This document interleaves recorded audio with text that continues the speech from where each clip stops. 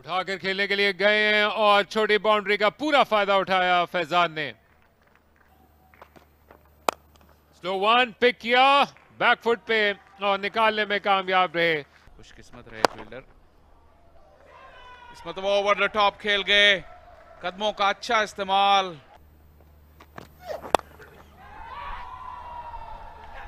And gone. Just a flick on down to deep square leg and nothing doing. The fielder didn't have to move at all. It just landed in his lap as it belonged to him. Wasn't a great delivery on the pads, but just timed too well and straight. Busy at mid-on. Nicely done. Chipped away, and he knows it's the power play, so he can just freely play it and clear that 30-yard circle. Just presenting the full face of the bat and just holding the pose for the cameras. So it's relatively new and hard. This one has been cut through point. 4 runs, no chance for any fielder.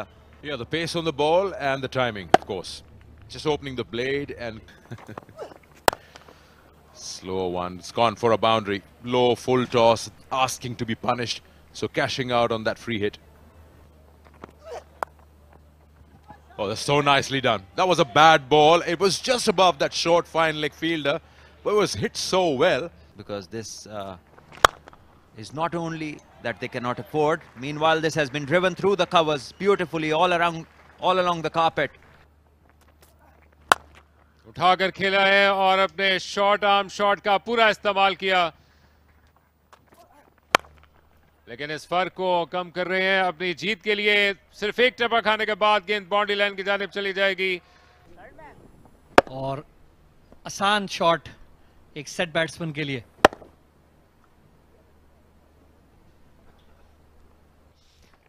दो कदम आगे आए और जोरदार अंदाज से खेला फैजान ने, लेकिन इस पर दबाव कनेक्शन मिला है और कलाइयों को पूरा इस्तेमाल किया। फील्डर गेंद नीचे आ रहे हैं, ना सिर्फ एक कैच ड्रॉप किया बल्कि इसके साथ गेंद हाथों से निकलने के बाद बाउंड्री लाइन भी क्रॉस कर गई।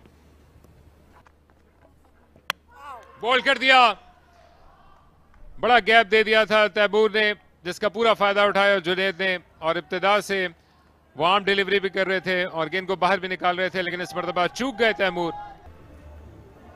थोड़ी सी आर्म के साथ सीधी रही बॉल, स्पिन के लिए खेल गए थे मेरा ख्याल से। और in the context of the game, good shot, great placement and timing.